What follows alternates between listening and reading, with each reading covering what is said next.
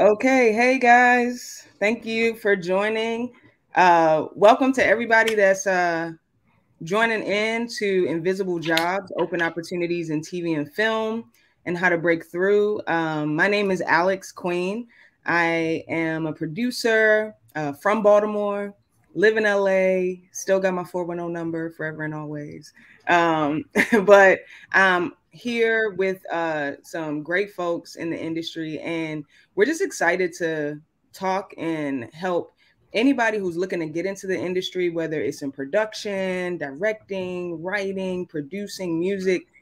We want to just give whatever tips that we can to help you to get to whatever that next level is for you.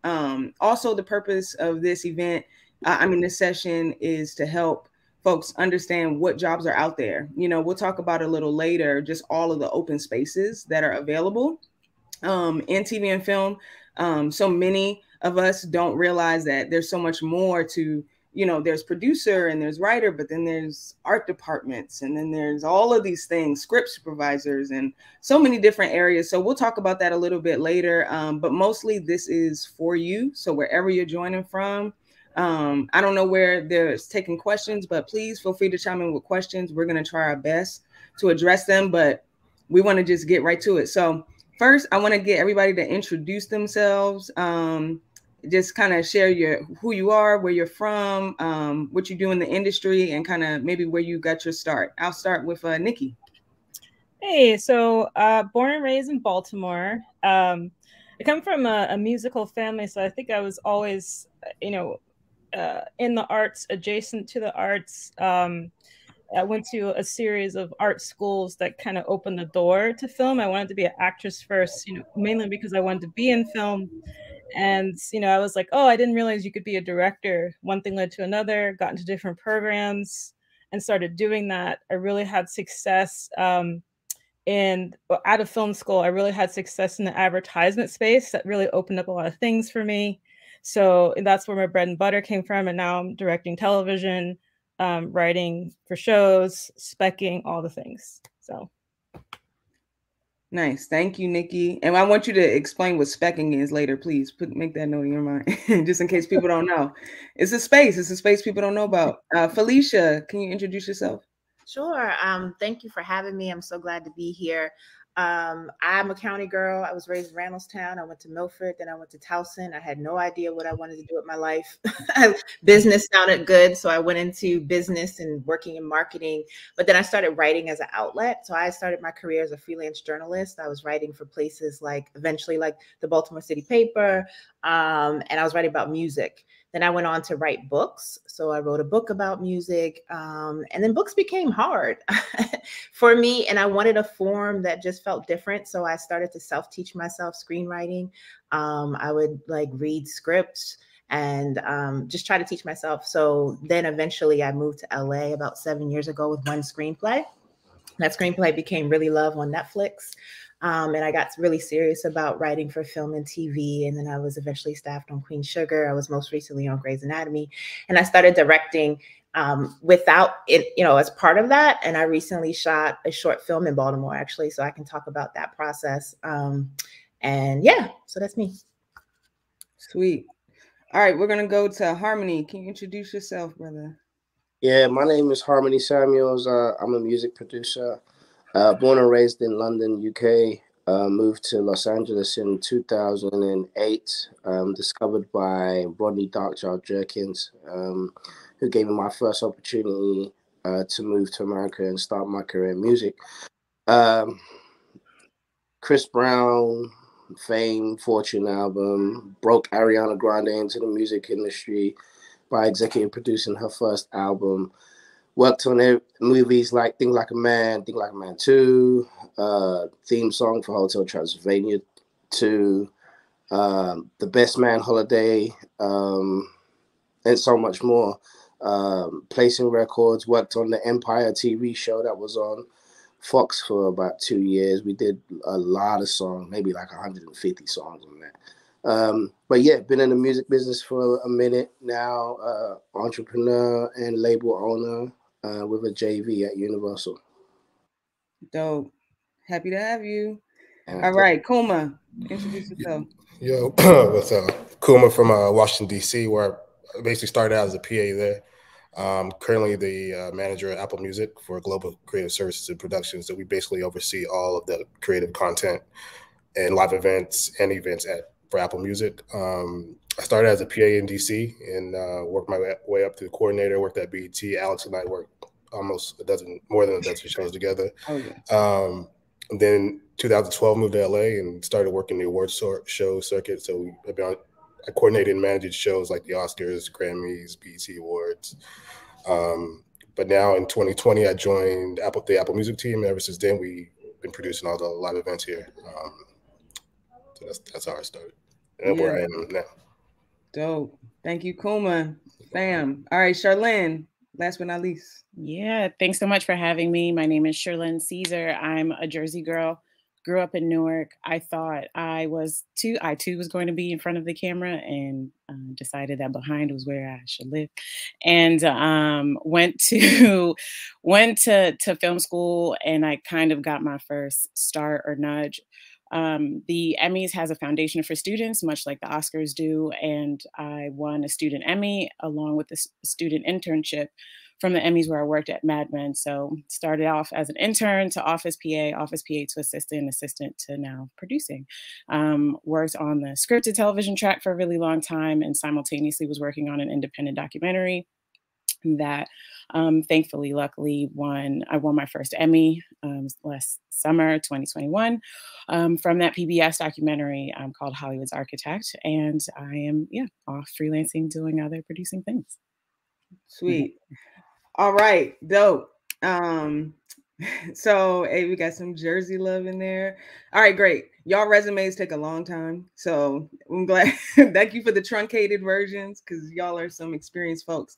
So look, we're gonna get into it. I just kind of want to talk about really quickly the state of the industry, and specifically like how we started talking about how everybody got started. I want to start there because I feel like one of the greatest myths, and I want to ask the question is, what myths do you think keep creatives from really like getting to the starting line in the industry? Because I think one of those big myths that I think about is that you have to be in LA to be in the industry, right? So can we just start there? Like, what do y'all think? And we can all kind of chime in, but what do you think are some of the myths that keep us from really getting to the starting gate of the industry where we're trying to go? I'll just throw in a thought. I think there was a time where that was a standard, and in some ways it is. But before the pandemic, things were hybridizing because people were creating in silos, people were trying to diversify, people were trying to find different ways to expand this market that doesn't require people being anchored to a studio, system. So I think that there is value to being in LA, especially in the music space. That there is a value to being in Los Angeles, especially if you're a writer. There's a lot of things of value to that. But I think even more so now, there's more of a hybrid. A lot of my mentors and people who are doing it, they up and left, and they're staying where they are, whether it be overseas or in the South or in Canada. And I think there's more of a argument to say that you can do this from other places. But I still believe that there is a core intrinsic networking industry value to have a foot in Los Angeles. So. Yeah. I think for me it was sorry. Go ahead. I know for me it was the advice I received was to come to LA if I wanted to move up quicker and make more money, because in DC there's not that many live events that could take you on across the entire year unless you move to LA, and even New York doesn't have as many as LA does. So that I think it depends on what you're looking to do. Every type of part of the industry is different. You can do music in Atlanta or LA, New York, or really anywhere, but specifically to what Alex and I do, a lot of it is here in LA. So it was easier for me to come here than stay in DC or even go to New York. And to that point, I'm gonna add really quick, which Nikki kind of mentioned, the game has changed. Like we've been in LA for over 10 years. Netflix wasn't around. You know what I mean? A lot of the streaming platforms, the content has gone to a different level. So the demand for content is way higher than it was before. And there is a shortage. There's a shortage of people actually being able, you know, that everybody's just not in LA.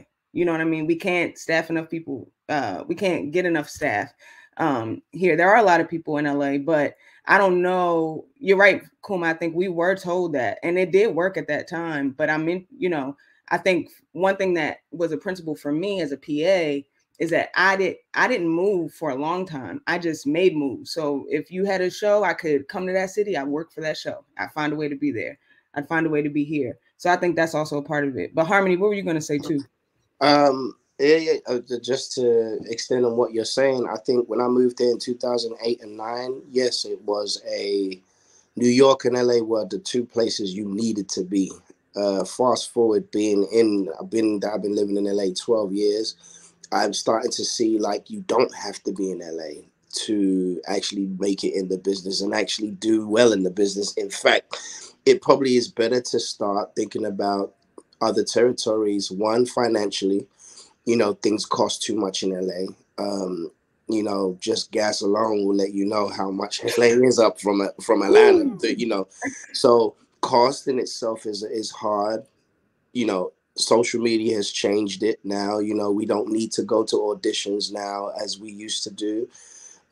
Even with music, like we're creating music on Zooms now. You know what I mean? Like we're not necessarily have to be. I can work with an artist in Africa on a Zoom call. You know, or you know, technology is moving the needle so fast that I think that, you know, the new young kids and the up and coming people looking to get in the industry don't have to move to LA anymore, but they do have to move to places that have some kind of industry. You know, Atlanta has an industry. I know Houston, parts of Texas have industries. I know parts of the East Coast have. So taking advantage of that, but I do feel like things are changing, things are moving. Technology is making things easier to shoot, you know, to make music. Like I can score, shoot, and everything with a backpack. You know what I mean? Like I could do everything from a bag. So that makes it more effective. That means I could work in different places, and I think it gives everybody opportunity. And the last part, we can all upload on a platform. You know what I mean? Like, you know, there's this experiment I'm doing with my interns where I'm trying to make them learn to do things at a cost without having to, you know, spend so much money and push themselves to the best of their ability to get those ideas out. So that when they do get the opportunities, they know how to manage money, know how to manage budgets, and know how to, you know, get the best out of something without having to spend double the price on it. And teaching those methods enables them to, you know, be able to go, no, I could do this without having to do that, you know, spend that amount of money, which enables businesses to want to take more risk because you're able to do greater things with smaller amounts. That's just my opinion. That's huge. I think along those lines too, in terms of myths, is like there are no rules. There are ways of doing things that the business has, and you'll find that those ways often don't make sense. But if you think about some of our favorite creators, they tend to break the rules. But I think if you're going to break the rules, you have to have an alternative, right? So if you're not going to move to LA or another industry, you might be making something that's noisy, or you might be, you know, creating a consistent content on TikTok or whatever it is that you're doing. You have to find an alternative if you're not going to go the way of doing things. But I also find that makes us give us more leverage, because we're either building community, we're building audience, we're building brand, we're building ownership. So finding ways to build leverage. And also, if you do want to move to LA or New York, being ready before you get there. I think a lot of times we just up and move. Like I moved with one script. That was a mistake. I should have had 7 scripts. You know what I mean? Like if you are someplace now and you want to move someplace, you could be getting ready before moving. Yeah. I just want to add, I'm biasedly East Coast. After film school, I was already working in New York City. Like I like LA was not on my vision board by any means, but that's where opportunity took me. I did end up living in LA for a few years, but then I got a job in New York and moved back and have been back since. And New York, you know, to your point, Alex, like New York looks way different than it did when I was done with school. There's so much work here and a lot of work for, you know, so that also means a lot of work for behind the camera folks. So you can be a grip and a gaffer and this and that and all of these other things for all of the shows and the content that's going here. And to kind of piggyback off of you too as well, Felicia, of just like the other myth I wanted to like lean into is that there's no direct or like listed path to your success or like to your goal. As a Black woman in the industry, in an industry that wasn't made for me, my existing in it is already breaking a mold. So I have encountered a lot of people that will tell me and, you know, others, like, this is the way you're supposed to do it. It's first this, then that, then this.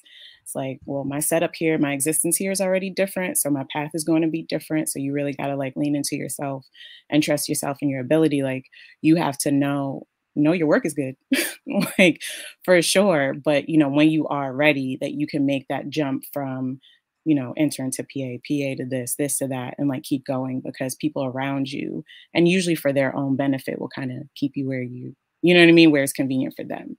So that is probably another myth that I would like to like get that done with if we can. Yeah, if we can. No, that's good. I'm gonna do my best as we talk through to try to synthesize and you know, because I've been gathering what you guys are saying. So if you're watching, I'm gonna try my best to give you some like tips for you to be writing down that gathers what everybody's saying. But I also just want to add here, which is kind of a piggyback on what Felicia was saying, but be strategic. You know, there is no magic wand. So, you know, specifically, I know when I was in Baltimore, I literally worked as a stagehand. I was pulling cables overnight for live shows. And then I worked for like a news company, like a news station, doing like master control. And then I started doing some other, I think I started working as a PA, like with Kouma, doing projects. But really what those actions were a part of me finding the industry where I was. I was looking for things that were the closest to television, and I got there because I knew I could talk TV all I want to my sister that works at the cafe, but she don't really know. And that's not that she don't want to know, but she's not that, that's not going to help. What I got to do is find where is the industry, because the industry is where you are. Trust me, there's an industry where you are. Wherever you are, the industry is there. Find it and get yourself connected in whatever way possible. If that means you're getting coffee, if that means you're pulling cable, if that means, you know, you're picking something up, get proximity, because proximity to the industry is what helps to create that pipeline and to get you in the current that's moving towards where the big industry is. So an overview of what I heard from everybody so far is, like I said, find the industry where you are. Use technology to connect across locations. We are in a different space, but what that also means to me, listening to Harmony, listening to Nikki, is like, be with the time. You know what I mean? Stop looking for an old way to get in and everything changed. You know, you still looking for your big break in the big office, and we all on TikTok. You know what I'm saying? Like, get over here, because this is where the agent's at, and they're looking for your numbers. Learn the industry standards. Figure out what the industry standards are for you. Harmony, I love that you talked about your interns, getting them to connect, work with budgets, because we all know, all of us who are creatives know that it's not about how great your idea is. Is it executable, right? Is it executable in the money that you're given? That matters more than anything, or as much as the creative itself. Break the rules, but have an alternative. Thank you, Felicia, for that. You know, if you're going to break the rules, be strategic, have an alternative, know where you're going, know what you're doing, and have a, you know what this alternative direction is that you're going to go in. Find ways to build leverage and be ready. If you're going to shift gears, if you're going to go to another place, be ready when you arrive. Figure out what readiness looks like when you get there. So that's really good, y'all. I do want to get into some of these questions that came before we started the session. Let's see here. There's one. Let's see. How do you I'm looking to see here because a lot of these can be put together. How do you find auditions? Oh, how can a person with management experience use their experience to get into the creative world? Does anybody have a thought on that? Kouma, I think about you when I think about that. Like, because you used to do film and managing, you did all kinds of stuff. I mean, I made a lot of friends. That's the one thing I traveled. You know, I got experience in a lot of these different cities and met a lot of different people. And you know, I mean, one thing I did when Alex and I were runners and PAs is a lot of runners didn't want to pick up people from the airport or do shuttle runs. But that's when you met everybody. Mm-hmm. You know, you met every single person. Every producer had to be picked up from the airport. So it was just getting connected with the people you were picking up and along the way and asking them what they do. And eventually all these people were able to help me out along the way of my career, especially, I mean, Alex knows Alan Reback, one of the biggest business managers in the industry. He has helped me from day one. So it's people don't always know who to talk to, but people like the accountant or who do every single show will be somebody who can help you out because they're always connected. So it's always just trying to meet the right people and knowing who to talk to when you're on a production, because it's not always the producer you're going to be able to talk to. Sometimes it's their assistant. You know, everyone wants to talk to the producer, but the producers 9 times out of 10 are way too busy to talk to you. Make friends with the assistant, the coordinators. Those are the people who are actually hiring, and the managers who are actually hiring on all these projects, and the accountants or people you're dealing with every day, and they're always connected because they know the producer. So they're the ones who, at the end of the day, are going to refer you to other people. You know, they can vouch for you. So that's how I did it. And that kind of, Alex and I kind of came up the same way, meeting those type of people in the industry that could move us forward and give us advice and help us along the way. For sure. I also think if you are able to kind of think about your transferable skills and adjust your resume to look for jobs that are maybe, I love your word proximity, close to creative fields, but they really take advantage of your management so you can get closer to the creative. I think sometimes you have to kind of take a few steps before you jump into creative as someone who's made that transition, that you may have to find out how do your skills translate into maybe the business side of the creative, where you can learn a lot that'll aid you in the creative, and then make the transition. The other way is I always think about making stuff. I think making stuff is often, so can you show that you can manage? Can you show that you can pull together the pieces of a production from a creative standpoint? Is also a great way to show that you're ready to be in creative spaces. Yeah. I also want to add to that, you know, which is what Kouma was saying. Network across is like the biggest principle that I could say. I can't say it too much because it's literally, like he said, it's not the people above you, it's the people across from you, that if you're talking to them, that's who's going to like give you the next opportunities. And I think also understanding if you have a question about like, hey, do I have skills like Felicia said that are transferable, that just find out if you need help finding out if they're transferable. Like, find somebody. Then you got LinkedIn now, you got all these kind of like DM somebody, you know what I mean? Just ask, you know, somebody can help you figure out like what skills you might need to go in that direction. I could tell you on the production side, most of it is just needing people with a good attitude that are organized. That's it. So if you're able to do that, you could do production. And that's not to say that there's not more for you to learn, but a lot of it has to do with that. It's not about being an executive. It's just being able to come in, because all the stuff that you see, whether it's a big film or a big TV show, there's all these nuts and bolts. Every ounce of movement that you see took a person. It took a department head. So get to know what the departments are and what all the different areas are, even behind the scenes, music wise as well. It's never just like Harmony, who is a producer. It's not just him. It's engineers. It's all kinds of people that are, it's his assistants. It's all kinds of folks that have a role, mixers, you know, that have a role in putting things together. So figure out oh, hey, Nikki, welcome back. What are the parts, like what area am I trying to go into, and what are the positions under that, you know. So yeah. One of the other questions I wanted to ask, oh, and Kouma, I think Kouma, you need to go. I can stay on for a little bit more.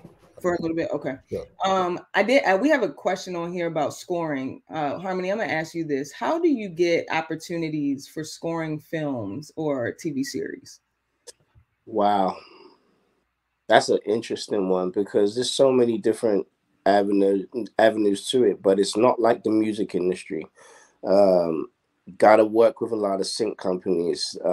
They, you know, a lot of independent sync companies do very well with sync placements when it comes to like your catalog. You know, if you're unpublished, it's actually quite better to sync stuff because when I was published by Sony, it got harder to sync stuff because, you know, the smaller companies don't have as big a budgets on the sync fees. And then sometimes when it would go to Sony, Sony is going to double or triple the fee up. So they would always look for independent producers and writers for syncs. So one of the first things I always tell people when it comes to the music part of film and TV is build a catalog, build a huge catalog and make it diverse because the more diverse your music is, the more opportunities you have because you don't want to be stuck to doing one thing. Like I said, I worked on Hotel Transylvania. I also worked on Think Like a Man, but I also worked on, you know, other TV shows. And what was, you know, the skill set on each one is very different. Do you know what I mean? So make sure you have a diverse catalog. You know, you can, depending on what city you are in, can find independent sync companies in which you would upload your music to them and they would pitch you to other film and TV placements. You'd be surprised, like some of the biggest movies are looking for really small, like looking for independent songs to kind of like sync up because they don't want to spend that much money, even though it's a big Warner movies, you know, a company, they also don't want to spend $50,000 on every song that they have. So, you know, those small pieces and commercials and they all make a difference and they pay. You know, I have friends who aren't necessarily in the Billboard Hot 100 charts like myself, who make a good living, sometimes better than me, from just syncing music because it's consistent. It's fast. You know, when I was doing Empire, the TV show, I remember Fox would give us $20,000 every time they took a song. And it was just like, and we could get 5 songs in 1 month. I couldn't get that many records placed in a month, you know, outside. So there is benefits to syncing and scoring. Scoring's a little different. I will say scoring is a relationship business. Scoring is not one of those ones where you just become a scorer. You have to have a good reel that shows your work, which means you have to be able to show music correlating with picture. So you have to have a very good reel, and you really have to start interning in places that would allow those type of relationships to take place. Scoring is a relationship-based industry. I don't care what anybody says to me. Most of my friends in scoring, even me, as much as I've scored, I haven't scored nearly half the movies I would have loved to score because it's a relationship-based situation. I'll give you an example. Salam Remy is one of my mentors and probably one of the biggest producers in the country. At his highest point, because he wanted to be a scorer, actually got himself an internship at Sony Films. And this was him at his highest point. I mean, he had done Amy Winehouse and everybody else and still went and got an internship at Sony Films to get into scoring. So just so you know how intense and how high of a status quo it is. Another thing is finding directors and finding, you know, up-and-coming directors, up-and-coming producers who are in film and TV. Like Alex just did something for me the other day. She was like, "Hey, bro, there's this thing I'm working on. Can you score it?" That's a relationship. Do you know what I mean? She knows my work. I know her, and we can build together. That's probably the best way, is finding people who are at the level of, you know, they're also up and coming in different fields like producing and directing, writers too, you know, film writers, and building with them. That's another way to kind of get your scoring going. That's dope. Thank you. Oh, we have a question. Oh, go ahead. We need more Black scores and composers and Black music supervisors, like across the board. Like, I think music supervision in particular is very white on the TV side. Like, so for those who are interested, we need more. Big time, and versatility. We have a screen writer question here. As a writer, I'm almost done with my screenplay first season. What will be a best option to get my screenplay out there? Yeah, Felicia, Nikki. So you say first season, like a pilot? Well, I'll just talk to just in generally speaking. One, I think there's a difference between wanting to get your. I think there's things that I recommend. One, I think you want to ask the question like, do I want to get this project made, or do I want to be a career screenwriter? If you want to be a career screenwriter, I say write another script, and then another script after that, because you want to be ready for a couple things. One, just making sure that your craft is tight. Two, that you have additional projects, because people may read that screenplay and say, oh yeah, it's good, but it's not for me. What else do you have?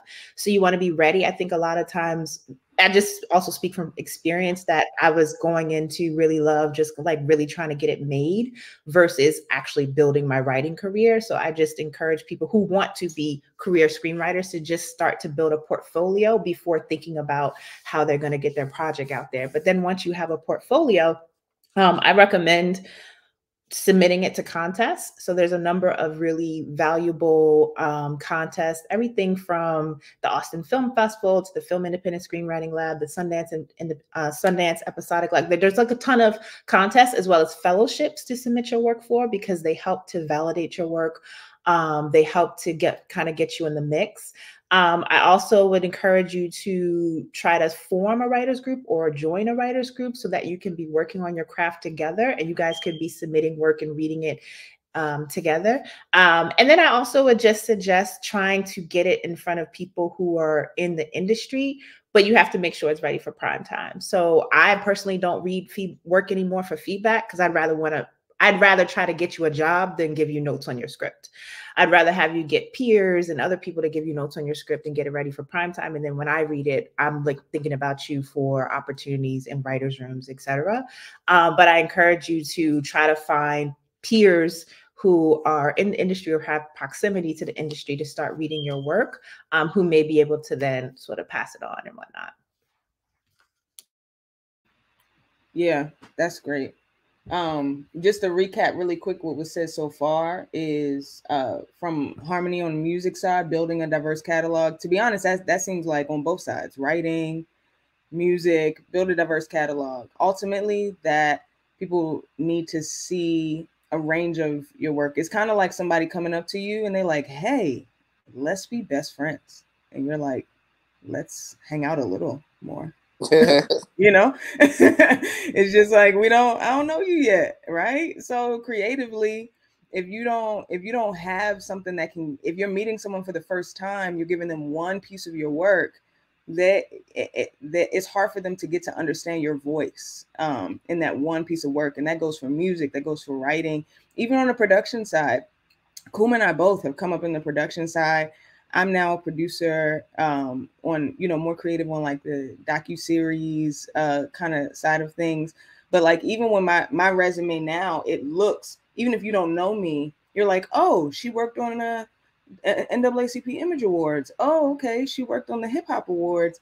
Oh, but she also was a producer on Rhythm and Flow. And then also on this Ava DuVernay documentary. What does this all mean? You start to put together a story of the person, and it helps you to move forward. You're not going to get out the gate necessarily having all of this experience, but like when you're a writer and a musician, you have the ability to create. Like for people like us in production, you're kind of limited to whatever you can work on, right? Whatever you could put together. But as a writer and as a musician, you're actually limitless.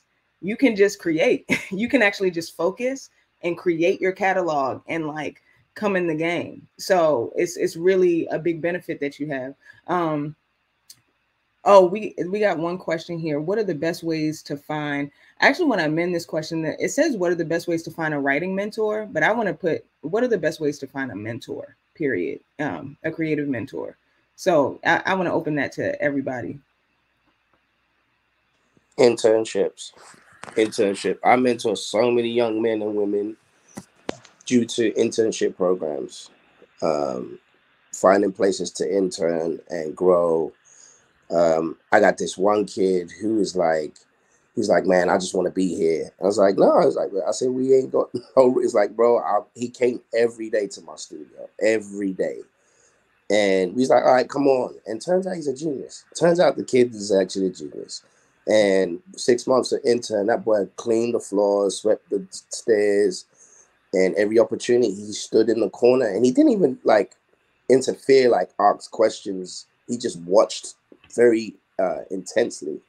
But then he was so useful in the place, like making sure everything. I mean, I don't think we missed waters in the fridge for 6 months because he was so on top of it.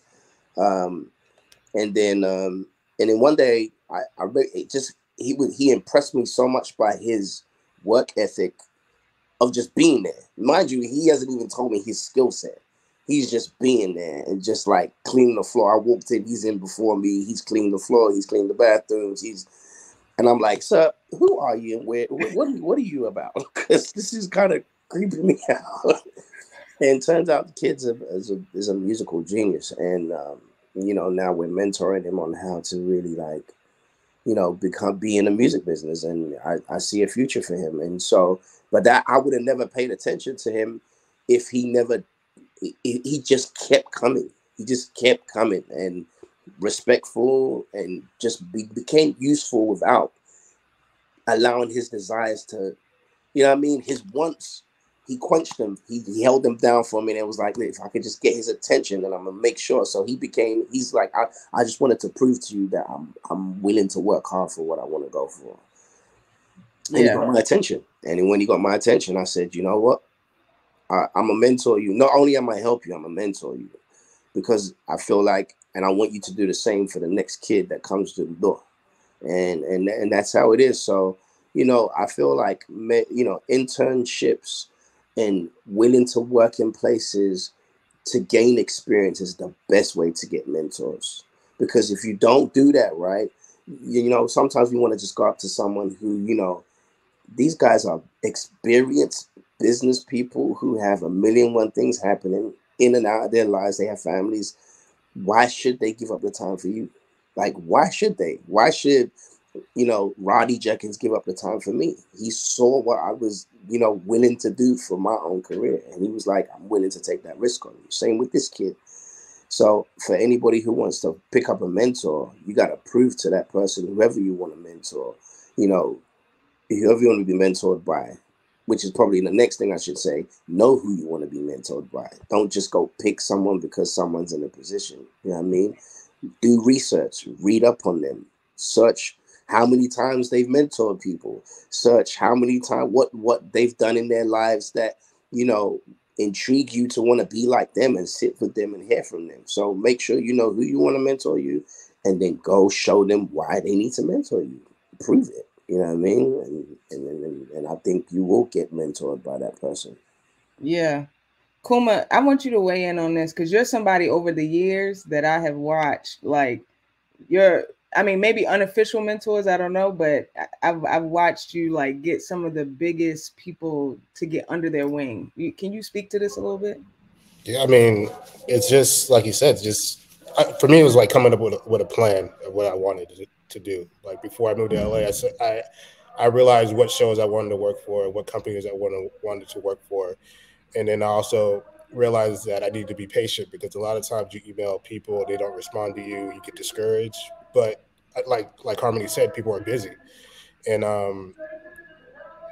once I came up with a plan and I explained to people what I wanted to do, people are willing to help you out. So, like, for example, Oscars, I wanted to work the Oscars. And I emailed the producer, and I was like, she didn't reply to me for like 4 months. But she did, and she gave me a job as a PA. And then I was like, in my mind, I was like, I want to be a coordinator on the show. I was PA for a few years, and then I got cool with everybody on set. And then when it was time, one day I got an email, the subject line said Oscars. And then the email said, are you in?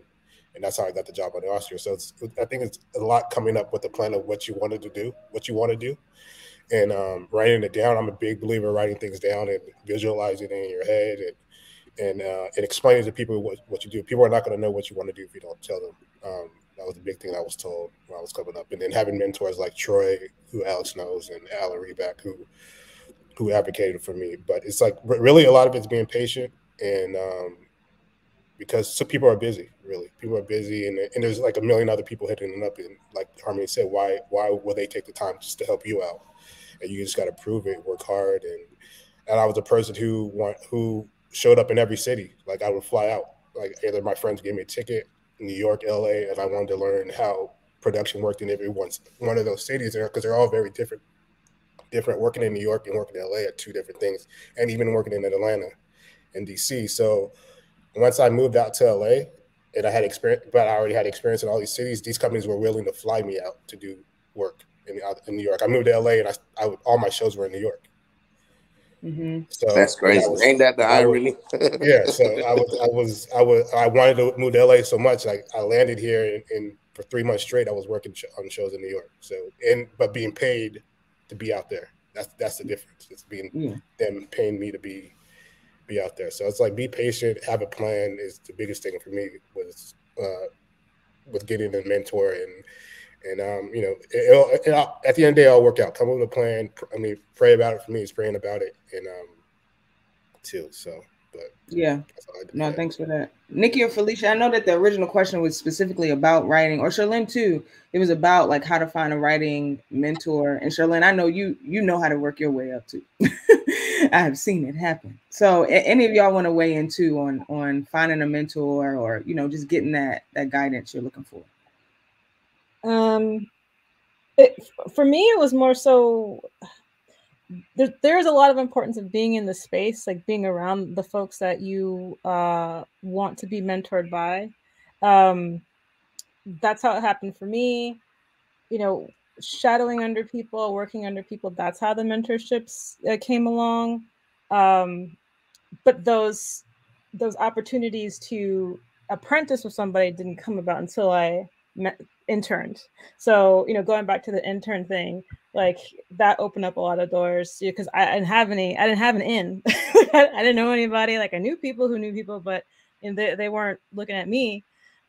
So, you know, yes, writing it out, being patient, being prayerful, being strategic, all those things eventually led to that one person's like, hey, I see you around, you know, and you know, I know you have a voice. Let's work on it. So, yeah. I want to. So, my path to finding a mentor is a little like tricky because I can't think of one person in particular. So, I want to speak to the person that's like, I don't know who it is. I don't know where to find. I don't know. One, I want to suggest you can lean into like an invisible mentor, right? In particular, if you know you look up to a certain writer, let's say, like study all of their stuff, find them on podcast, see if they've done a roundtable, watch them on YouTube, stalk them. Like you'd be surprised by how just listening to them explain, you know, how they broke down the first act of their script and et cetera on this podcast is helping you, even though this is not, you know, like a one-on-one sit down, right? So if you're having a hard time finding, you know, one specific voice that you can like talk to over lunch, like lean into the invisible thing, like find the voice that speaks to you and dig into that person. And as we're all saying, like there's so much, people are talking so much in so many different spaces, from podcast to YouTube to this to that, so you can find, you know, like what you need. And to lean into what was said before by, you know, everyone else here, just do not be discouraged when people do not hit you back, because that is real life. But I think what's important is that if you can build a relationship and a connection with that person, when you need them, they will give you the advice or respond to what you need. So I have been in a situation where it's like, okay, I haven't heard from them or talked to them or whatever, but I'm between two jobs or I don't know which way to go. And if I pick up the phone and text or whatever, they're there. They're just busy. We're busy, you know, just still lean into the past that you have, but make those relationships stronger so that when you are in need or when you need that support or recommendation or whatever, that person is there, because you might not be in the position like, you know, Harmony's mentee to come every day and sweep the floor and stock the fridge. So you got to get creative on like what that looks like if you don't have that opportunity. So, you know, I want to share that so you can like also creatively think on how to find a creative mentor. I love that because I have mentors in my head. These are people who I may have never met, but I do deep dives on certain people who I admire their creative, their craft, their creative, their business acumen. So I think that's so great. I know also, you know, in lieu of formal internships, I would volunteer. So I remember when I was still living in DC, Ava DuVernay, I had met her randomly at a music festival. When I was selling copies of my book, we kept in touch. I was like, whatever you need. And when she needed help, like spreading the word about her movie, her first movie in DC, I was helping to do that. Like volunteering and finding ways to volunteer has always been, even when I came out here, I was volunteering, helping to organize panels for the WGA, or I was volunteering at film festivals. Ways to volunteer to then meet people is really helpful. I'll also say though, you try not to romanticize people in your head, because a lot of these people in the industry are so like the people you're like, I want them to mentor me, probably are fucked up, are bad, are not great people. So I would just say like, also don't like, sometimes we have a desperation about ourselves thinking that people are better or all these things, but I just would say like to just remind ourselves about our own value and also what we bring to the table, and always still continuing to focus on our work and our craft, because people want to get on a moving train no matter who they are. So the way that we can kind of focus on getting our trains moving and not romanticizing people so much, but also realizing that we need community, we need support. It's just a fine balance. Yeah. Can I just add one more thing on to that end, which is sometimes when you look for mentor, you look for like you look for the CEO, but there is someone between you and the CEO that can look back and tell you what's happening and is still in the room to see where you want to be. So sometimes you get so caught on how do I get to that person that you miss all of the people in between. So just keep that in mind. Yeah, there's a question about internships that just came up live that said, where's a good place to learn about internship opportunities or behind the scenes opportunities to get you closer to the job you want to do?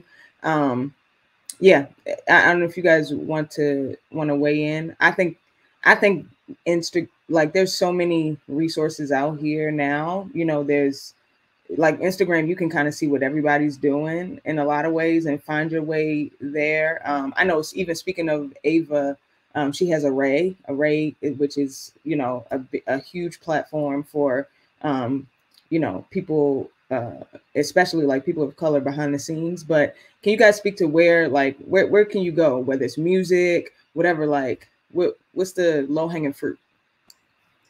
I think you can also hit up people who you want to work with and, you know, offer to intern. You know, sometimes they may not have a formal internship program in place, but if there are certain people who you want to work with, they may actually need help and just haven't had the time to actually put together an internship, you know, ad and program and all of that. So that's one way that I found that I'll just reach out to people in the past to say, hey, do you need help with this? I also to this day barter with folks like, hey, I need help with this. I can give you help on that.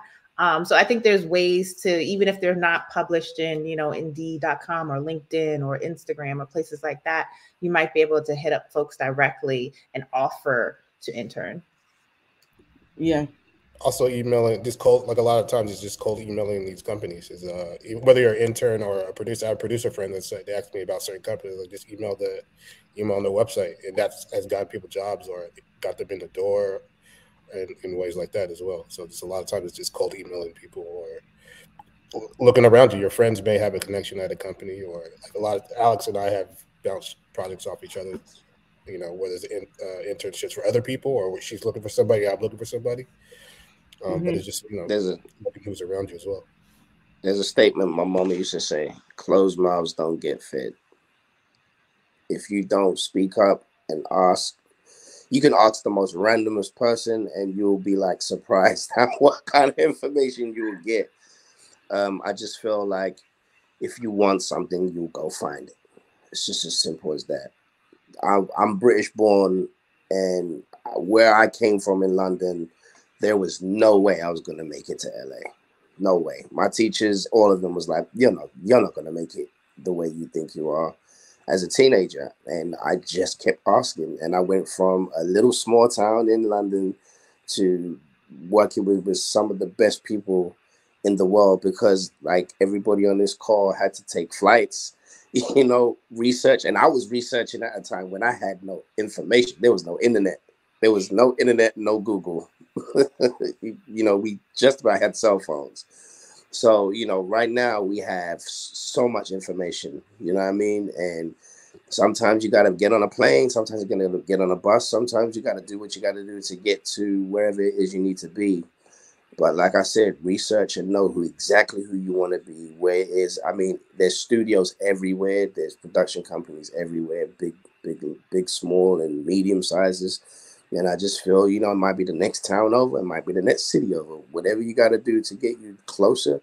I had interns driving 3 hours to come work at my studio because they knew what the potential was. And the potential wasn't even from me. The potential was being in the environment of the industry and who they could pick up in relationship, and other interns and other people that they would meet in the, like you said, bro, the relationships around the people you're being mentored by or you want to be involved in.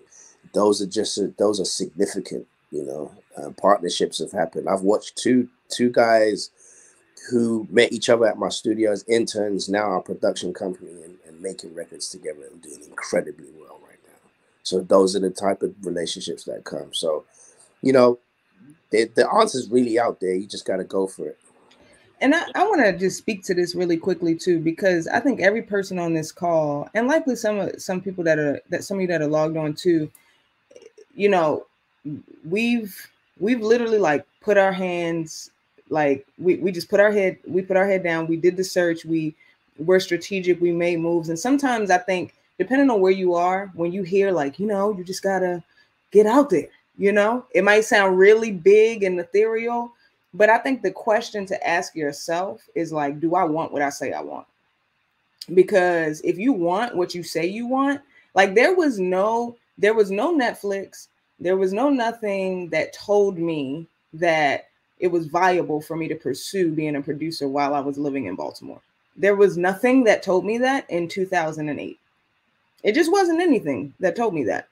But I know I went to Howard, and then I knew I was a secretary at a production company.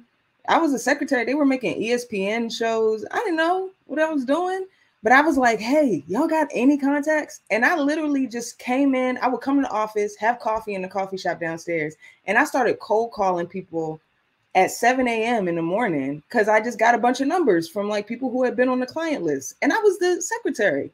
And come to find out, I didn't know I was calling all these executive producers.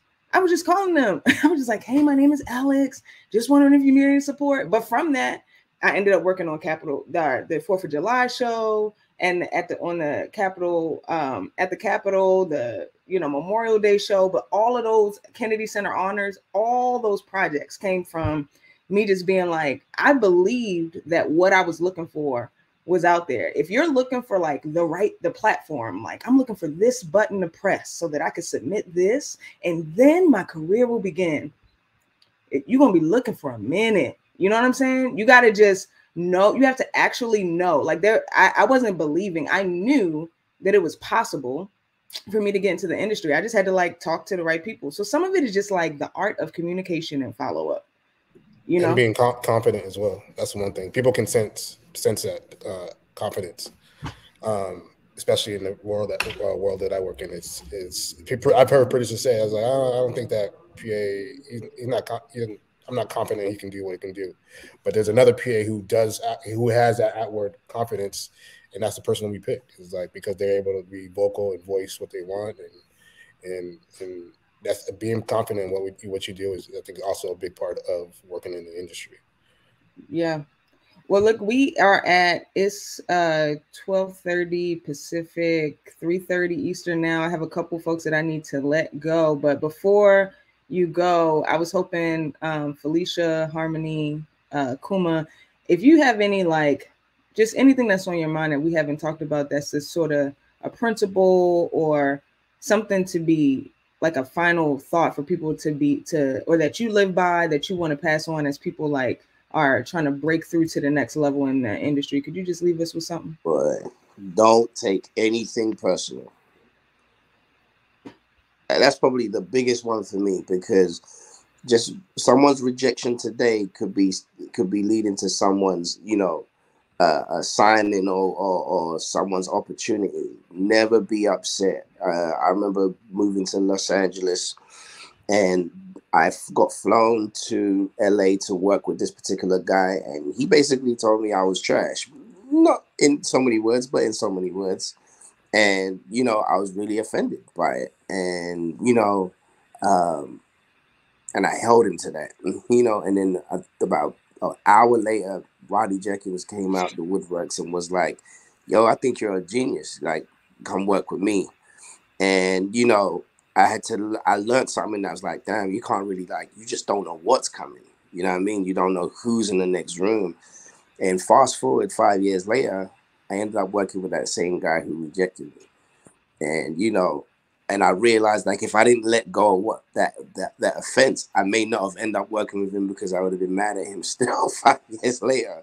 And just understand that people are humans, man, and something might just not fit for them. Doesn't mean it's anything against you. It doesn't mean it's anything towards you. It just means, there's another door waiting for you to walk through.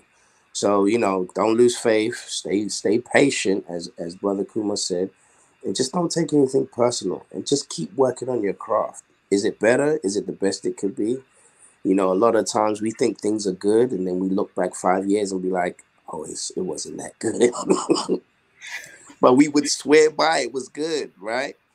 So always improve. Always be willing to improve. Always, look over your work and improve it until the day the world gets to see it. You know what I mean? Never stop improving. Be ahead of it. You know what I mean? And that's kind of where I got with you. Dope.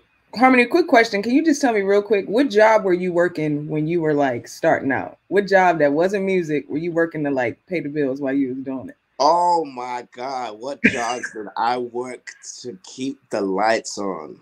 Man. I mean, I was a hustler, so I had side gigs. I was a barber. I owned little small businesses. I worked at stores. I worked at H&M. I worked at every retail store you could think of. I'd worked at. See, I just want to put it out there. If Felicia, I'm coming to you next, because I want you to give you a tip, but also throw that in there, what you were working on, because I think it's also important for people to understand, like, we weren't just like, we believed, and so the checks came. You know what I'm saying? Like, let's not be like that. I did a night shift at Ralph's. You know what I'm saying? Like the night shift, so no one saw me during the day, so I walked through the stacking boxes. I did it all, I'm proud of those jobs, because it taught me to be me. It taught me to appreciate my position today. Yeah, for sure. All right, Felicia. Yeah, I would piggyback off, and I saw a question about a screenwriting agent, so I'm happy to answer that too. But I would piggyback off of the craft, and the work is like the most important thing, right? Because it's the thing that derives the joy and the pleasure. Like, I think sometimes we're so focused on outcomes that we cannot control. The only thing we can control is the work, and how much we put into it, how we get better at it. Like, I just feel like I learned early on not to attach to outcomes, but to really focus on doing my work well, doing my job well, which I consider like when I'm in a writer's room, and then doing my work well when I'm developing and creating my own projects, because that's the only thing that I control. Outcomes, and like Harmony was saying, Sometimes it's protection. You didn't get that job because that writer's room is crazy, or you didn't get that job because that director is nuts, or you didn't get that job because there's something bigger and better waiting for you. So not to attach to outcomes is what I'd say. In terms of screenwriting agent, it can be a good way to go. I always like to encourage people to start with a manager. Good managers can be really, really fantastic because they usually are much more involved in the day-to-day of your career than an agent is. I tend to liken agents and managers for writers with a very crude stereotype of mommy and daddy, where manager is mommy and nurturing and listening to you and talking every day or however often you want to talk. And then agent is like enforcer, muscle, negotiation sort of thing. So I would always encourage to start with a manager, but you don't need either. That's the other, like the rules, like you don't need either, right? But it's all about being strategic about whether or not you find that they bring value to your career, because you are the CEO of your business and your career. Do they bring value? And then jobs, I like, actually right before I broke in, I was being a virtual executive assistant. I was really bad at it. But it was actually for a nonprofit that I used to be a client of mine. So I used to run a marketing consultancy for like nonprofits and social justice organizations. And I had big clients. So when I was trying to make the transition, I took, I needed something that wouldn't be as capacity requiring. So I was like, they were like, do you know anybody who'd be good for this executive position? I was like, me, executive assistant position, helping the two founders. I was like, me. And I was horrible. I was bad at calendaring. They showed me so much grace, but it allowed me to put writing first because it didn't require creative capacity, and to get focused, and to also transition into writer publicly, because I had a public sort of persona previous to that of running this agency and this consultancy. So that was a job. But my big hustle was always teaching. I was an adjunct professor at like 4 colleges. I was at Coppin. I was at Howard Community College. I was at all of them. So that was my hustle for a long time, was teaching adjunct freshman comp. Wow. The hustle. Kouma. My advice: have a good time while doing the process. Just have fun, stay positive, and be focused is the one thing. Once you figure out what you want to do, it gets easier along the way. Bro, and what did you say your job, Kouma? What was you doing? Oh no, I think I've been in production most of my career, but while in college, I worked at a water park, which pretty much helped me out with management skills. But yeah, have fun along the way. That's my biggest takeaway. Dope. Well, Felicia, we got some more questions and some more stuff to hit. So Shirlyn and Nikki, if y'all are able to stay, that'd be great. Felicia, Harmony, Kouma, thank you so much. They're going to transition out. Appreciate y'all. Okay. So I want to go back really quick, Nikki. A question came up about specking, as I had a thought. Somebody said, can we go back to what specking means? Can you speak on that a little bit? Well, yeah, just roughly that you're writing something on the speculation that it's gonna get made. And I have more like firsthand experience with that in the agency space, and the commercial side of things. Which, a side note, there's nothing to like poo-poo, like getting into things on the agency side. On the promo side, the advertising side, because that there's more dollars there, and it's more consistent, and it gives you more access to all of these shows and all of these films that we're talking about. And it's very much as an East Coaster, is very much an East Coast thing. So you are creating an idea, writing it on the speculation it's going to get made. And I've seen that take longer in the more standard TV spaces. But if you're going to pitch for making commercials, it's fast and furious, and I think a lot of creativity comes out of that.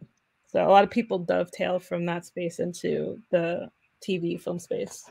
So. Now, is specking like something you do as a job? Like you can't. No. Well, once as if you're coming in as a writer or a producer, because I see that in the unscripted space. If you're coming in as a producer or coming in as a director, you know, you're writing something, a treatment or something, on the speculation that it's going to get made. A production company will take you under, you know, or you'll approach the production company and you have, hey, I have this idea. They're like, yeah, let's do it. Let's combine forces and pitch to a network. And that's an art form in and of itself, you know, because you're selling yourself, you know. And I hate the air quotes of like, oh, what's your brand? But in those spaces, you know, what is your voice? I think is something that is easier to dovetail into than just having a brand or a persona.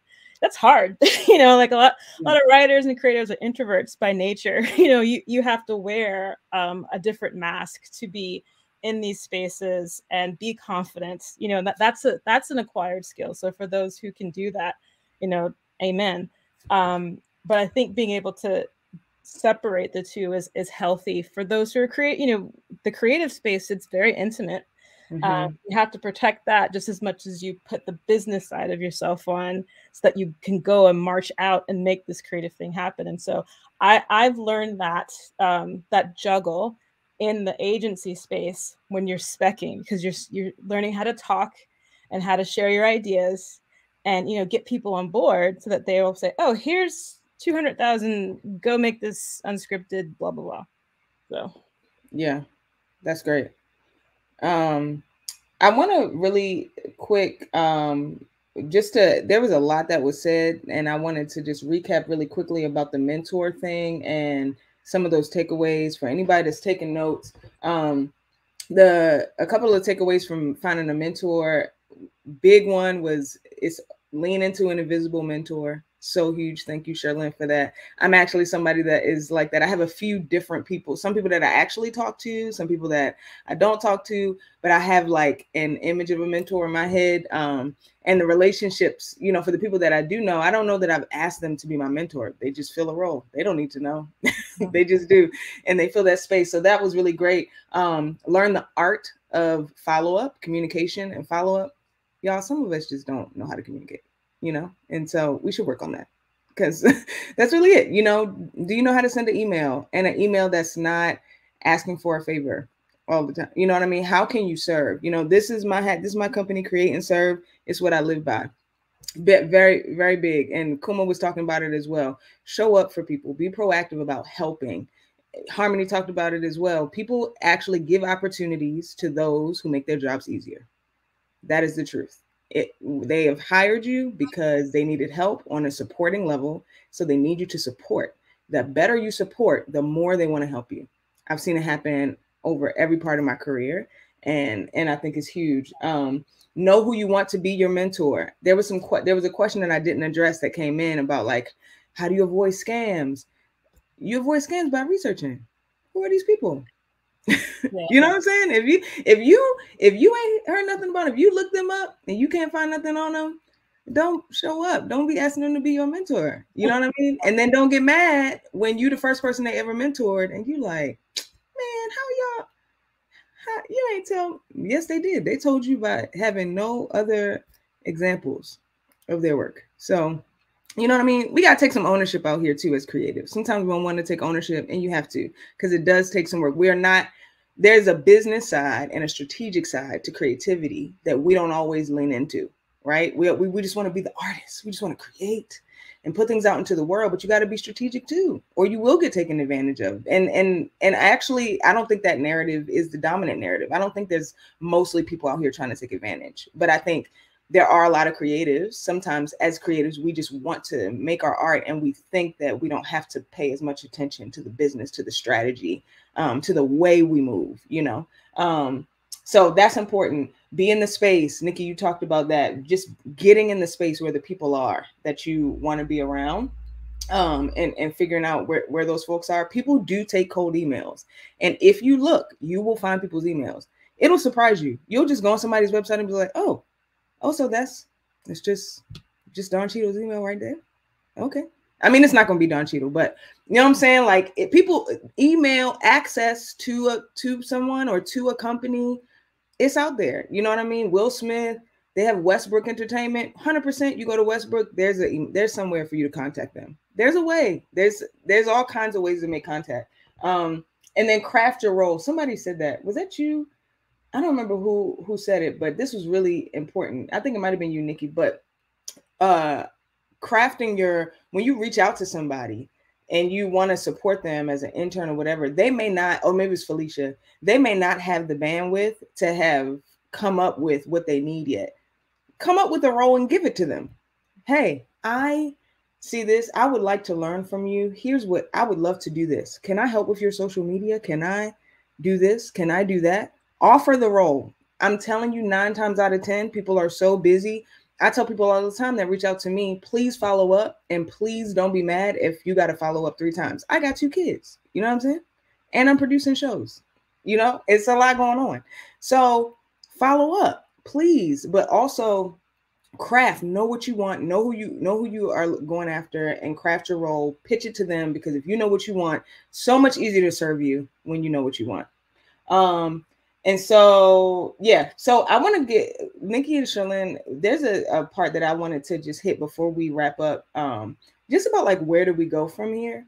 I feel like one thing that's I think is really important is I don't want, and I'm gonna address a couple questions too, but I just want folks to feel like there's a starting gate for them. You know what I mean? And where can you go, like from a local level? So for example, there's a question here that says, I'm currently a PA on a TV show in Baltimore, looking for the next thing after this. I want to get into production accounting.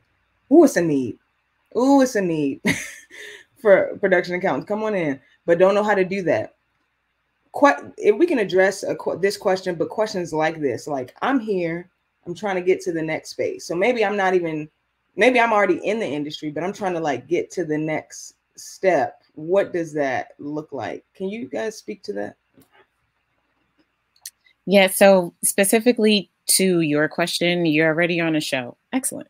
That's fantastic. You're already great. Like, you want to get into accounting? Ask them. And scene. Ask. Yeah. If it was another department, maybe I would instruct on, if you said you wanted to get into camera. All right, well, like maybe there's a different kind of avenue to that. But accounting is it's numbers. It's so black, white, straight forward. You either want to be in it or you don't. And there is a need. I will share that. I don't know if they're still doing it, but EP, or Entertainment Partners, which is the huge accounting, like payroll company for entertainment productions and just a lot. They had a virtual class that would teach you all of the accounting jargon so that you could like absorb and learn the words before you enter the job. So you can, it is at a cost. I don't remember what it is, but you know, if you're nervous about not knowing enough, boom, research. There you go. You take something like that from an official, spot, company, not a scam.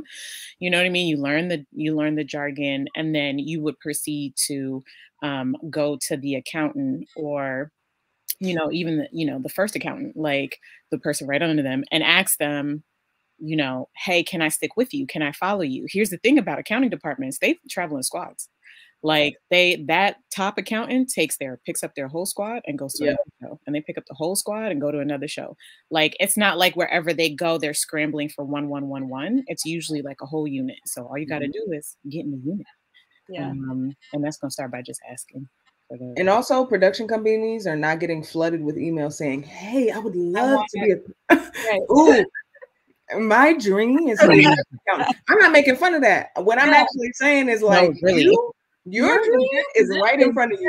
Yeah. Whoever you are that put that question out there, your dream is right in front of you, because it is missing. Okay. People are in need, and that is not the emails that typically come in. You will get forwarded to the direct hiring person immediately because it's a need, and there's not enough people. And I just want to speak to this too, like the need for diversity in all of these roles is so important.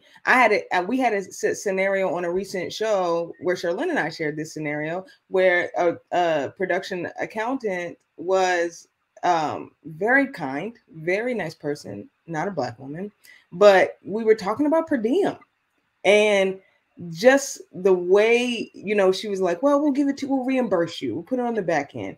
But our showrunner had to advocate that, like, no, give people their money up front. And it was just like she was like, oh, why do they need it? And, you know, it's just like little cultural things that actually like become barriers when you're talking about money. And then it's so many things. So the need for diversity and awareness in all of those roles, from production accountant to all of it, is necessary. So please ask. And whoever that is, we will follow up. If you need to get my information, I could forward you directly to some accountants that are probably looking. But I also do want to say this, you could be a production coordinator too.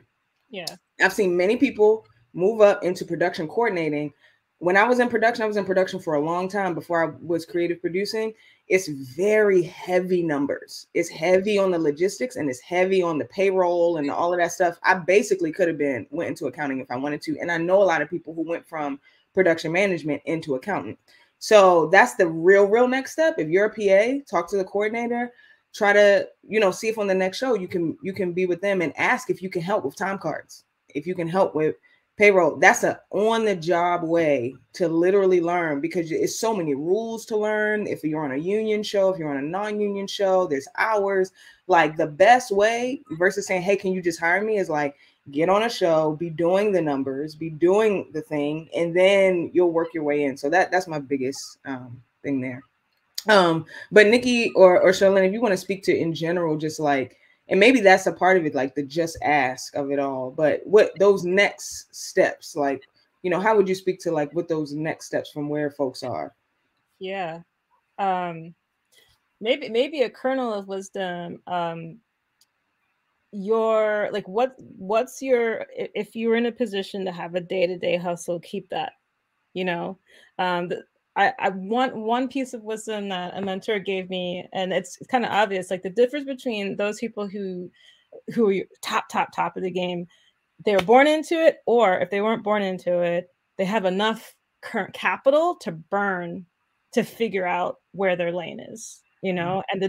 And specifically the people of color, Black people, Black women, it's like, we're not taught the economics of this game, you know. We'll burn ourselves out before we can be, you know, good enough for the next day to just get that one opportunity that we were trying to get for 10 years, you know. So we really have to be strategic about our lifestyle and our lives, you know, our economic health, physical health, mental health, so that we can be ready for that opportunity, because this is all entrepreneurial in nature. It's like when you cross a threshold, that's when it becomes like a regular thing, you know. That means you're a business leader, and then you're hiring people under you, you have a business, you know. And so, like, strategically, it's like, what is your base foundation, your day-to-day? And then, okay, for that person who, you know, is a PA, the show's about to wrap, you're like, okay, what's the next show? You know, and you want to be an accountant, get some accounting classes, you know, like if you have a CPA or know someone has a CPA, learn from them. And like both ladies said, like, ask, because you are one day or maybe 10 months away from the next thing that you really want to do. And I've taken that advice for myself, you know, like there have been times where I was just like, what do I do next? Like, the show is wrapping, you know, what's my next thing? And that feast and famine mode is not healthy. You want to own that, in control, and be in control of that and the energy that you're expending, because in the silences, when you're sitting, you're not thinking about it, you get an idea. Oh, I could just reach out to so-and-so that I haven't reached out to in a long time, because they said, hey, this season we need a X, you know? So I would say, like, your next step should be your foundation and your self-care, you know, and having that financial base so that you can be ready for that next opportunity that opens, you know. It's like, there is a lot of content and a lot of shows being made, and there's a lot of like silos and groups, you know, that have already been staffed, or, you know, channels that you're trying to, you know, maneuver into. You got to give yourself the time to grow into that, or to get into that, and not be in a fright or flight mode. Yeah.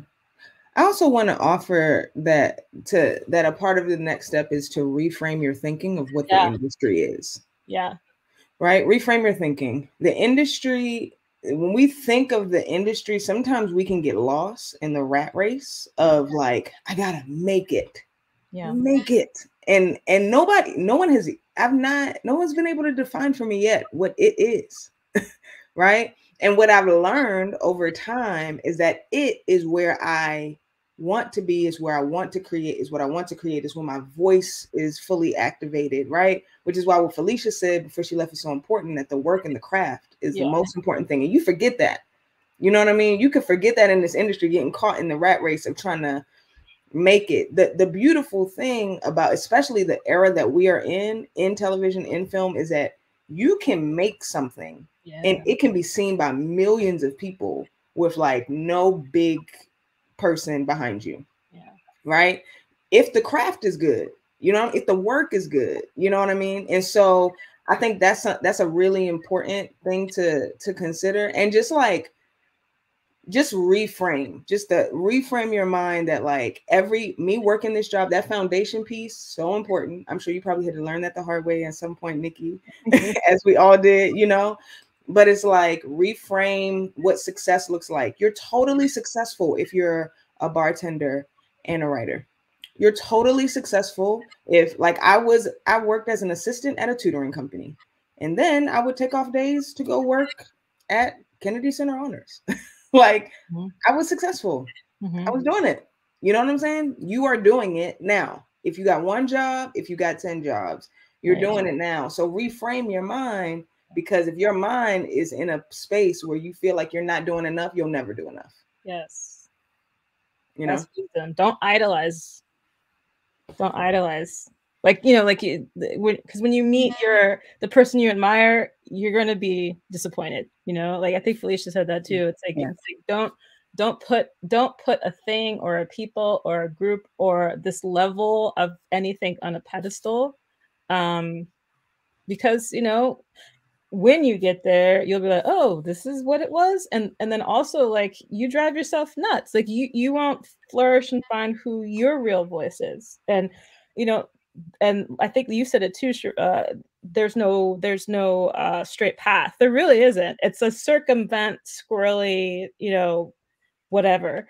And, you know, make your mind diversified, because there's so many channels now. 10 years ago, it was just like a whole nother world. I am in awe of how things are different now.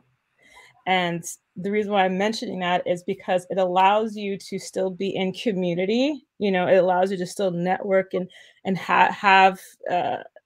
be around the people if you can't physically be there. Because who said that? Harmony, the relationships. It is about relationships. You know, like, do not poo-poo that.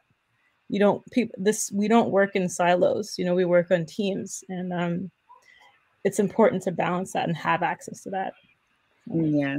Can I just add a really geeky response too, of just like the geek in me? Okay, now I'm gonna tell you what I used to do, and then y'all gonna fast forward it and make it the 2022 version. So there used to be a, like, what is the yellow pages, but of production companies, right? Like, it just was a thick book of production companies. And I would go through the book and I would make a list of production companies that I knew of, because I would watch the shows. I'd watch the credits, which I'm surprised that a lot of people who are interested in the industry do not watch the credits.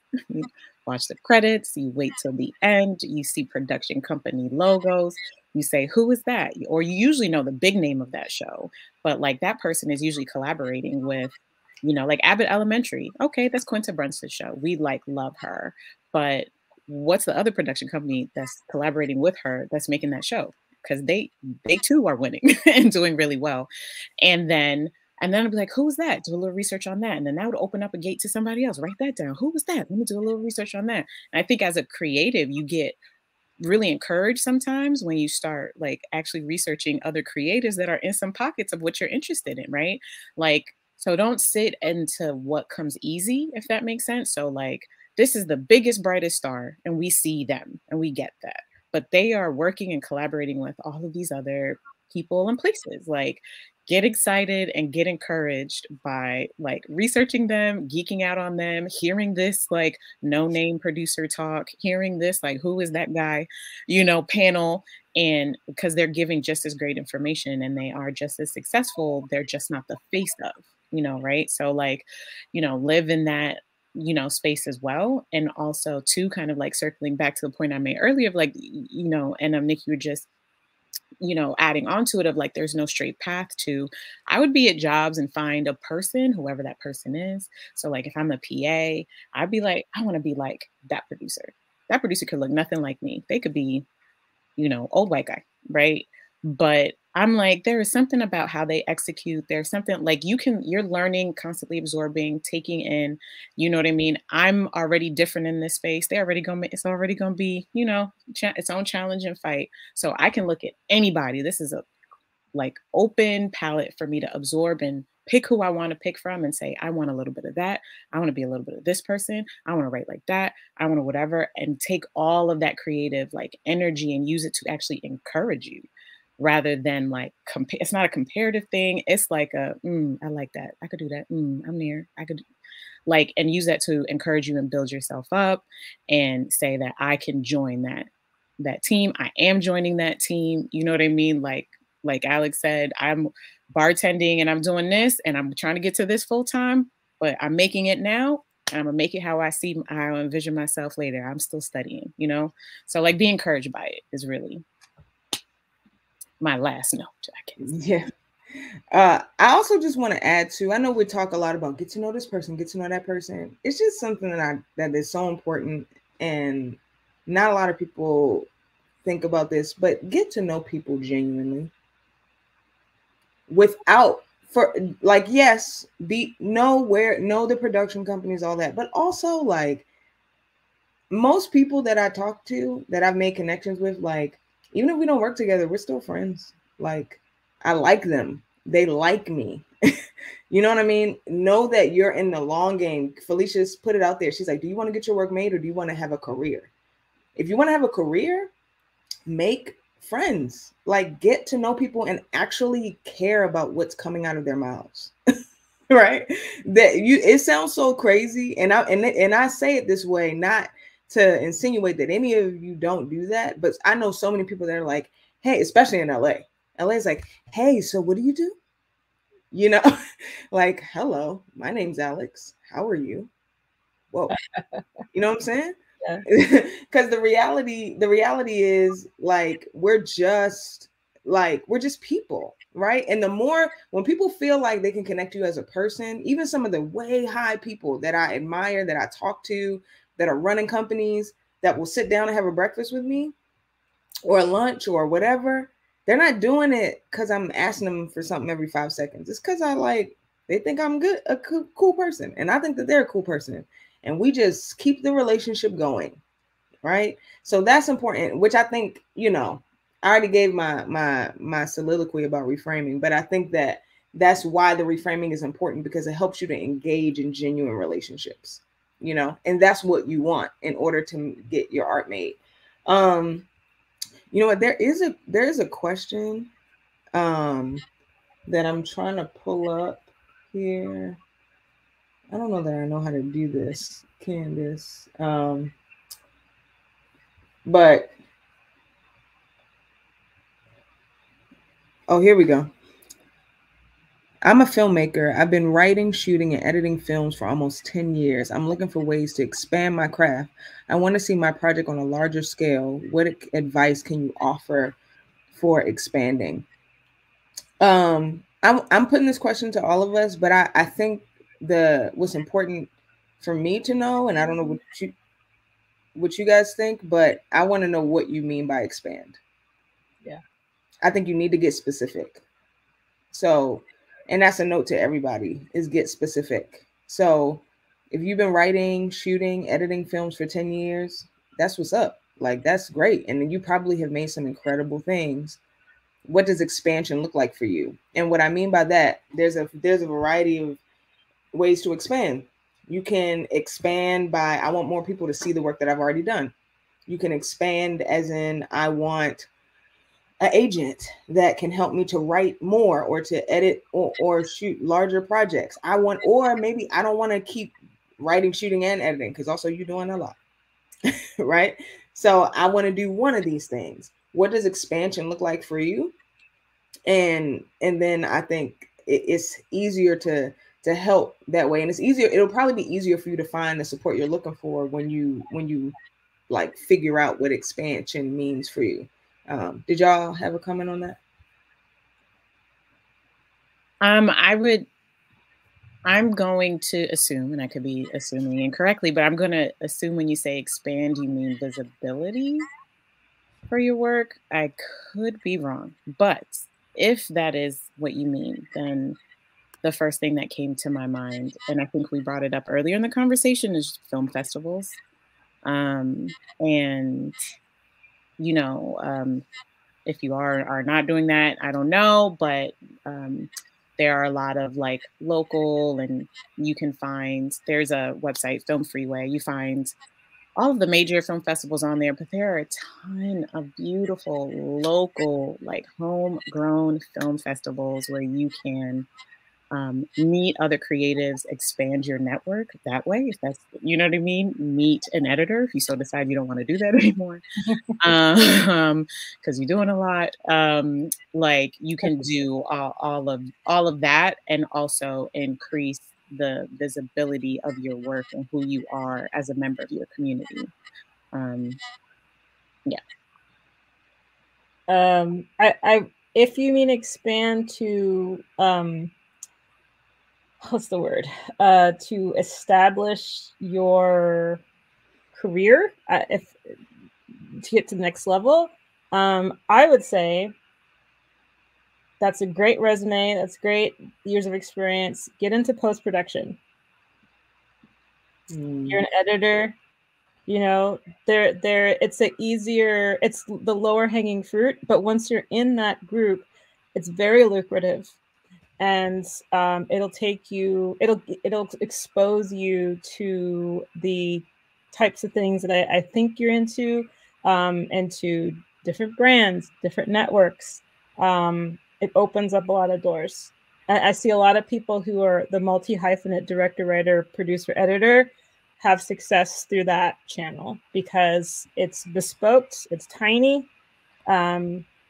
And you know, you can have your freedom of creativity, but there's also a great need in post-production. And just as a general rule, for those who are like director, writer, producer types, I would advocate that you get into post-production, get into that space, because that I will say, and this is just my opinion, I've noticed the best directors and the best writers are editors.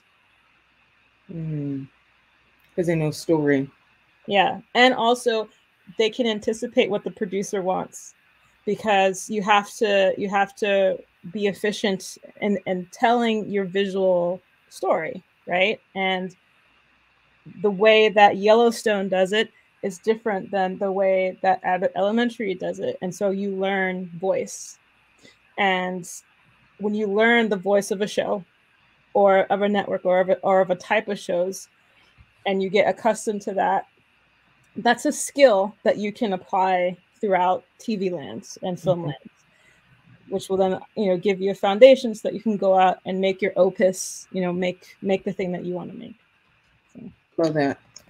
I have one question that came in, and then I wanted to do a quick little exercise before we wrap up. Just and I also want to get y'all takeaways, but I do have a few. I want to talk about like a list of positions, and just we can rapid fire like quick ways to get toward this position. So, you know, we're going to do that in a second. But somebody asked a direct question. Alex, how influential was your Howard network in getting opportunities?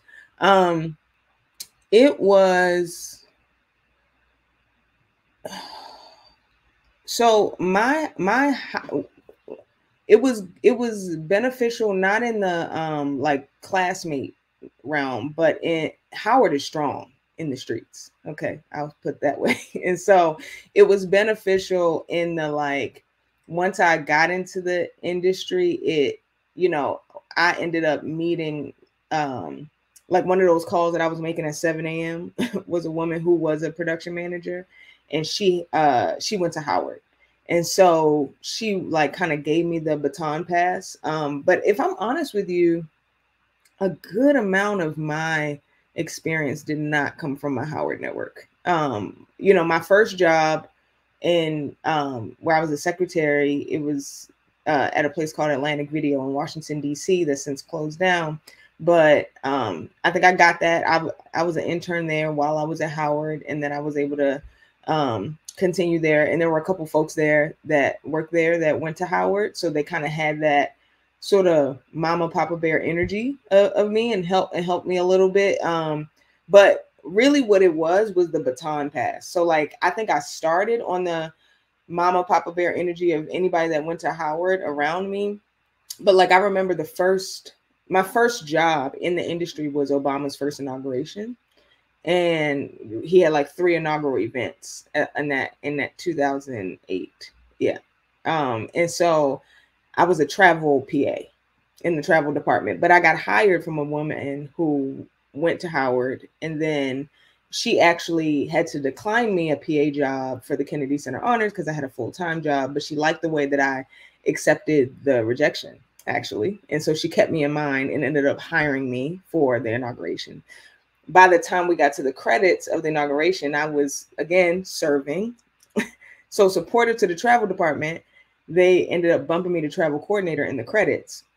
But then all of those connections, like I didn't just stay with her. I took that baton, and then I was now connected to the women that were in the travel department. And one of the women that was working travel on that show got me a job at PBS NewsHour. You know what I mean? Booking studio sessions, like, you know, remote, like interview sessions for PBS NewsHour. You know, and then the executive for that show, she's also was the executive for the Super Bowl show, halftime show. And then she was like, you know, what do you want to do? You could go this way, you can go that way. So it was really taking that Howard network, but then like picking up the baton and not like waiting for somebody to tell me what to do. I just kind of kept communicating and serving. And that ended up having people want to push me to the next phase and the next phase. And that's how I went on to work on all the rest of the projects that I did on the East Coast before I moved to LA. So yeah, the Howard network is strong. And I think in LA is strong too, but I actually haven't even worked with a lot of Howard folks in LA either. I just kept taking the baton from wherever it came from and then kept moving forward. So yeah. So the last thing I want to do before we wrap up, I'm going to just sort of rapid fire throw out some positions, and then if you guys have a thought of like, hey, this is what you could do. If you're in this space, you can go this direction. I made this up, so we'll see if this works. Production management and coordination. So production, if you want to be a production coordinator, what can you look for today? Like right where you are. Oh, definitely starting out as an office PA. Like that's the first step to climbing the ladder and getting to that route. So I would say start there if you can get into the office. Okay. I would also say as a secretary at like a local like production house. Mm-hmm. Also, mm-hmm. That's a good way to get some proximity. Production design. Ooh. Production. You know what? A good friend of mine started as an art PA, and he was working that for like 10 years. Then on like independent short film and a few commercials, he got art director. He just now got production designer, because production designer is the top department head for that category. And there's a guild for that, and just like with art director or whatever. So if you can start in like as an art PA, especially on like some of these like college indies, like these, you know, grad school indies, that can get your name out there, and you can get into those into that group of people, and then move your way up that way. You really can cross that threshold easier in the television space, you know, because it's very strategic. you know, or if you're in the indie film world, you could do that too. But it's once you get to that like 1 million or above budget, that's when you're like a production designer. So yeah. yeah. I would add, go to your local theater house. Yes. And whoever is putting on whatever production, you start helping build that set. Word. I will say also, I'm going to rewind really quick. The invisible jobs in production management I want to highlight are it's not just production coordinator. There's travel coordinator. There's transportation coordinators. I was a transportation coordinator for the DNC for 2 seasons of the DNC. They traveled, put me up, and I was literally managing rental cars. Okay. There are lucrative positions all within the production logistical space. There's a credentials coordinator, literally coordinating the credentials for big live, shows. And it might be different for scripted. So y'all can call out if there's anything else under production management. I was going to say in scripted, you can find a construction coordinator. Yeah. Like literally, you could coordinate any department. You find wherever your niche is. It's a thing. Yeah.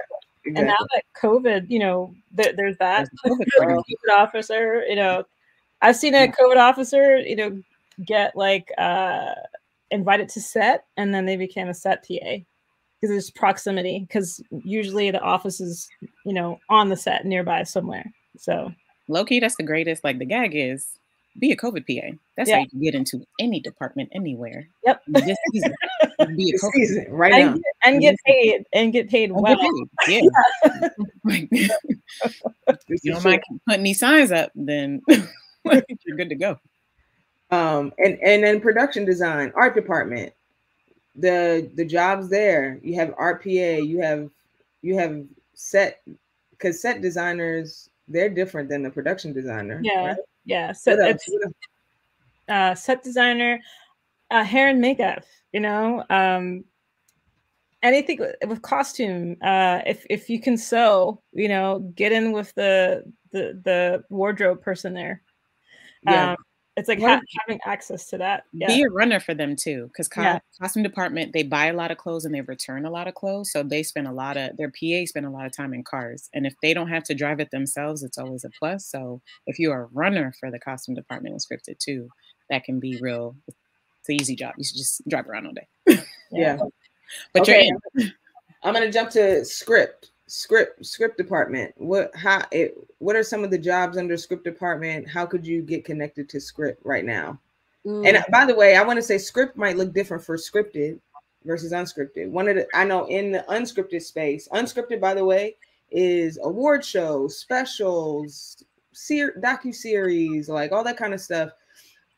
That's all unscripted. Even like talk shows, late night, those are technically those are unscripted technically. Or they're called something else. But anyway, script, we have script coordinators, we have script PAs, we have script supervisors, and then you have like a production supervisor. So you have all these roles in unscripted that are making these big grids and sheets that keep the show running to time. Like when you watch the BET Awards, the AMAs, the Golden Globes, the Grammys, there's a team of people who have put together that script to the second. Mm-hmm. Okay, so that is a space. So I can speak on the unscripted side to get into that. Also, being a script PA, the skill set is able to make copies and use your computer. Right. And print. And you learn from there. So what do you guys from the scripted side or anything else I missed in script? How else could we get in? I've seen again on the PA side, those who are like second 80s,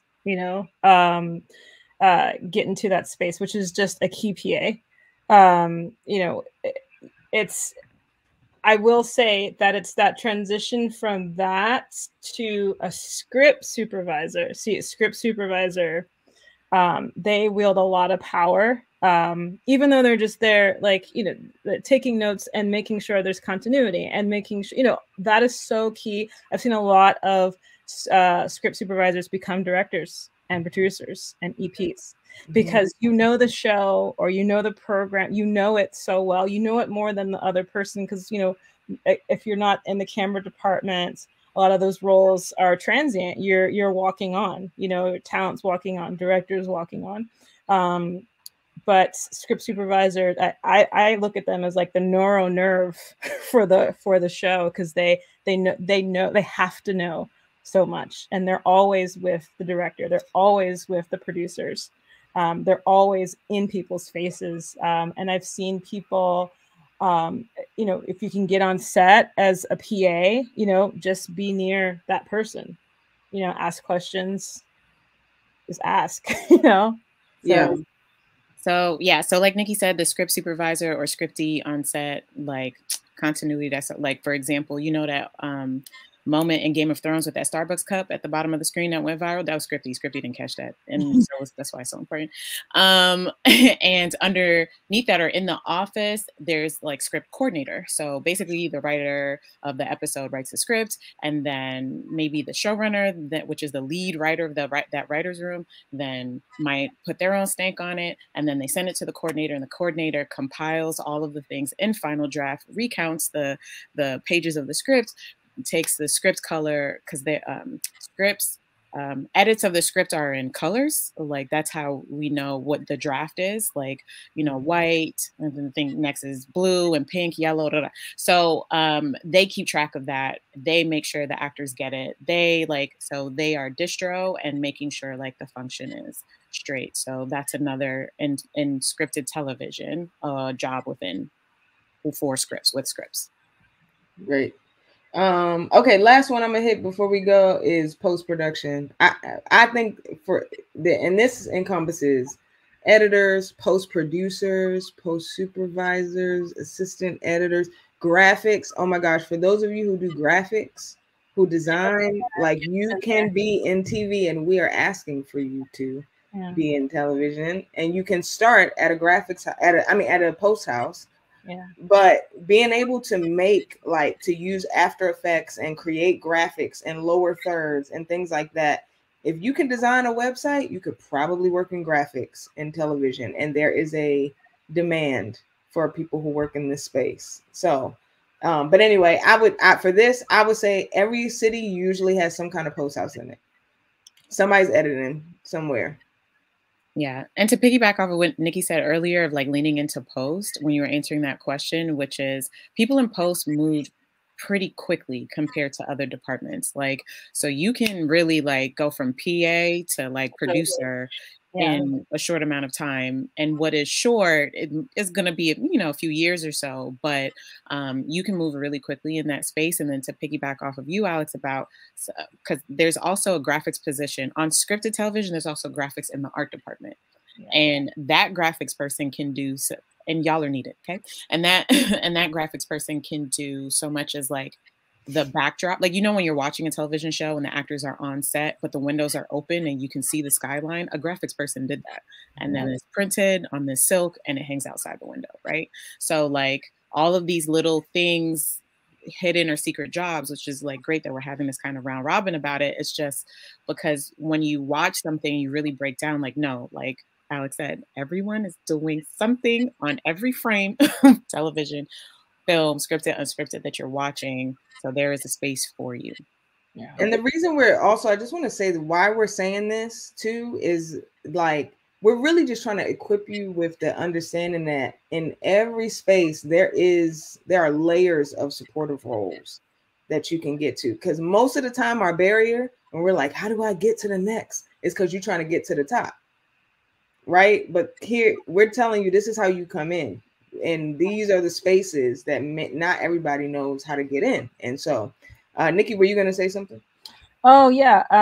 I noticed somebody said website design is not a strength for television animation. I think just to reframe it, there is a whole neuro nerve for every network and show out there that it's a team in-house of designers, all in the graphic space, this creative director space. Like, that's a real thing. And for someone who can build that website for that show, you know, I've seen it, you know, for all the different shows that come out on BET and Paramount, there's somebody there, you know, managing that website, building that website. Then there's somebody managing the social media, and that's a way to get in. If it's like social media producers now. Yeah, it's like if you're good with, like, you know, managing that space, you know, there's a lane there. You know, that there's so many avenues. It's not what it looked like before, thanks to the advent of technology. And most of us, you know, Black people, people of color, we're not thinking as creatively and strategically at that, because we see the end result and we're like, I want to get there. But like all the things behind it that make the image that you see on TV, you know, they are digital in nature. You know, like the things that require what is it, craftsmanship, like, you know, you have you go to a trade school, like that, those kind of trades, it's a different realm, and those are harder to get into because they're unionized. But there's the other stuff surrounding that you can just dovetail in, you know, get to a small production house, go to your local film festival. You know, they have a whole leg. It's all branded. It's all that space, you know. Also, just don't forget about your local news station, y'all. Yeah. One of my first jobs was working at WBAL for NBC, and those are believe it or not, they put things on television. Yeah. Now it might feel corny, it might feel wet, but I'm telling you, they have stuff going on, and it's like I'm telling you, all I cared about was proximity. I was like, TV, where, you know, and that was the direction. We got to wrap it up, but Shirlyn and Nikki, I wanted y'all to take a minute if y'all had any quick takeaways that y'all just want to leave the folks with, coupled with your first job or your job that you were working while you was hustling your way up. Throw that in there real quick. Yeah. You can, if you want to, or oh no, go ahead, Nikki. Okay. Let me get myself together. First job, man. I was like I guess like the equivalent of like what is it? What do you do when you are when you work at camp? What is it? What's the counselor? Like a counselor type thing in the college environment. And then working and writing and apprenticing and all this stuff. And then, you know, I when the advent of Uber came out, I Ubered. You know, one of the things I wrote came from that experience and got picked up, you know? So, so yeah, odd jobs, there's nothing wrong with that. Teaching, adjuncting, lots of adjuncting, just everywhere. And especially on things of finance. So that's why the accountant question stood out, because we don't learn enough about it. Words of takeaways. Yeah. What was said about interning really sticks with me, because there was a time in my career where I thought that interning wasn't enough, that it wouldn't lead somewhere, you know, because you're playing a game of chess, not checkers, right? It's long game things. And I was like, oh, where is this going to go for me? Because, like, you know, I'm a woman, you know, I'm Black, all these other things. You know, it looked like that for a while. I'm gonna be totally honest. Like there was a real stop, you know, to this, you know, like the whole race and gender and color thing. That's real. And it does take us longer, you know, than our counterparts to get somewhere. And you're constantly comparing yourself. And you're like, wait a minute, how did you just like sneeze? And you're like so and so's like protege. Like how did that happen? Because it's real. Like, acknowledge the fact that the game is not really made for us, and they're already starting ahead of us, you know? So that's number one, acknowledge that. Number two, keep focused and don't get distracted. If you really want, who said that? Harmony, or was it Kouma? If you really want it, you're gonna get it. You're gonna figure out a way to get it. You're going to write it down. You're going to be strategic about it. Something that Felicia said. And, you know, be in the spaces and you know, don't get distracted. I will say, don't get distracted. I think we're in a time now, you know, social media is a liar. Like social media lies. There's a lot of stuff that went behind that post where someone's like, I did this, blah, blah, blah. You know, don't get distracted. Go on a fast, social media fast if you need to, but stay focused on your thing, you know. And there's so many avenues to get there. Don't be ashamed to start humbly. Don't be ashamed to be local. Don't be ashamed to, you know, go to something that's tangential, like theater. Most people, like you mentioned theater, most people don't think of theater. That is a legitimate way in. And it's a lane that there's not enough Black representation in. And there's a huge movement. There's a huge renaissance for that if you're looking. And just like sidebar, in Baltimore, there's a huge renaissance happening, but you just need to know where to look because it's right there. There's like 3 shows, all within the space of 3 months. There's Lioness by Zoe Saldana. There's another one from Paramount. Damon Wayans is going to shoot here soon. That this week I sat by the door with Lupita Nyong'o was here. It's here. You know, it's just not advertised until after the fact because we all be flooding it like, hey.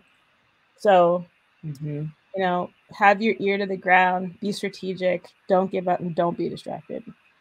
That's good. Thank you. Shirlyn? Yeah, so my first jobs were actually all in entertainment. If it wasn't in entertainment, I wasn't working. Dang, I'm that person. That's crazy. We need one. We need one of you. Need one. Yeah, I am that person. I really I lived by unemployment as a choice, and I would not work because I just didn't like being in places where I would, you know, but that's just me. You shouldn't go. Don't listen to me. Don't do that. Watch this panel, and then I said, don't do that. So I will say 2 things really quick. I'll lean back into the research thing of it all. You know, there are a few conversations that I have with like, you know, young, interested people or people transitioning into, and, you know, especially coming, because I worked a lot in Unscripted as well. It's like, you know, what is the hot next thing? Like a lot of times when people are talking to you, they're gauging where you are on how you can answer. Like, what show you watching right now? What's the last movie you saw? Right. And sometimes I know life is happening and we're all really busy, but, you know, as you dive deeper into your work and the craft, like Felicia said, like have an answer to that, you know what that is. Because that is like, you know, so what's your voice? Horror, sci-fi, you know, like that's what that person is really trying to gauge and see where they could put you or who they know that they can help you. So you need an answer to that. And the last thing I'll say is one of my many mottos is a difference a day makes. So when I was choosing to be unemployed and hella struggling, that, you know, I could get a phone call and it's like, hey, do you want a PA here? Wow, a difference that day made, right? That in a day, I went from not working to working, or I went from like not knowing this person to going to a networking event and meeting that person. So it gave me the push to the difference the day makes. That next day is going to be better. Today might be not so difference the day makes, right? So like, sometimes you got to find whatever your mantra is to just help you, especially on those harder days. Look, the difference the day makes, and make sure you celebrate that. Like, oh man, I met so-and-so today and I didn't get the job, but it was cool meeting them. Difference the day makes, right? Like, I think being gracious and living in that space of gratitude too kind of helps, because then, as Alex was saying, when you're serving from that space, it all comes back to you. You know what I mean? So. That's great. Well, thank you guys. This is just to recap for anybody that missed the earlier takeaways. I'm gonna hit them real quick. Don't take anything personal. Someone's rejection today could be an opportunity tomorrow. The craft and the work is the most important thing because it's where the joy is. Don't attach yourself to outcomes. Don't get distracted. Acknowledge that the game is not made for us, but keep it moving. That's okay. Don't get distracted. Stay focused on what you're doing. Dang, I didn't write what your thing was just now, Shirlyn. Well, give me one sentence of what yours was. Difference a day makes, that one? Yeah, the difference a day makes. There you go. And then I'm adding here just understand that progress is not linear. Be willing to take a step back or sideways to move forward. Okay. Plenty of times, I'm sure all of us have been in a career where, yeah, I PA'd and then I did this and then I did this, but then I wanted to go here. So I had to step back in order to, but me stepping back wasn't me not being successful. It was in order to, you know, move forward. So that's important. Go PA, get a job, you know, print a credit list somewhere, study those positions. You got it. And we're present for you. Shirlyn, yes, please. We getting cut off in a few seconds. Hit it. Really quick. Find me on Instagram, The Hive Mind Unified, at The Hive Mind Unified. I am head of content at an initiative where we give information like this all the time for people that look like us, because the faster we know the information, the faster we can get to success. The Hive Mind Unified, at The Hive Mind Unified. Instagram. Find us. Thanks. Bye.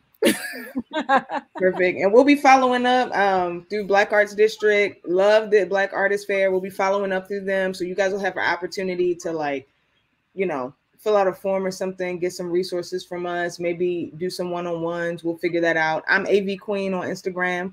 I got to be honest, I'm not on it all the time, but I'm there sometimes. So yeah, but feel free. And also yeah, I'm gonna make sure that if you fill out the form, you'll get my direct email, because I really want to see creatives get to the next level, especially in Baltimore. So thank you all.